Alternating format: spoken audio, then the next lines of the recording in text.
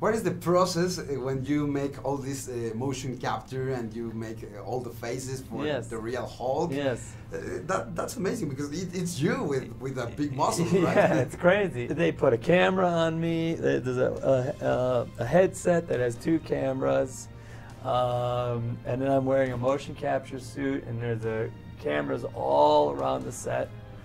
And sometimes I'm on an elevated platform, so I'm the height of Hulk. And a lot of times I have to wear a backpack that has a little face of Hulk up here that the actors have to act with. It's kind of a pain in the ass. When I'm done, half of humanity will still exist.